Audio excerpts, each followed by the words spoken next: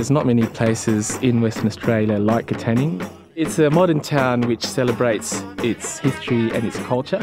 We just do it so well.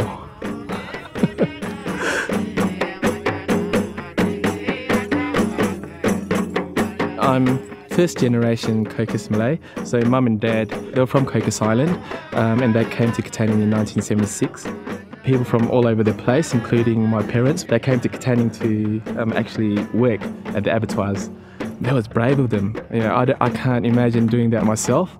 It was a big culture shock for them because you know, they didn't speak any English. There was a big language barrier, but they had that support from the Katanning community.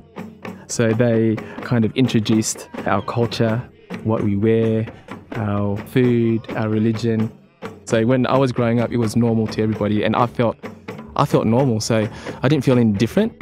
And when you come to Katanning, you feel a sense of belonging through food and all the different cuisines that we have, and 17 different places of worship, such as the mosque and the churches.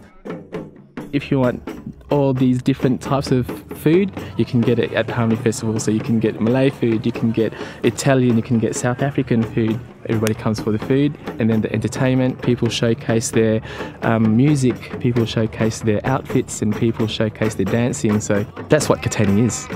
You just feel welcome, and you feel involved, and you feel like, you know, part of the community, no matter where you're from.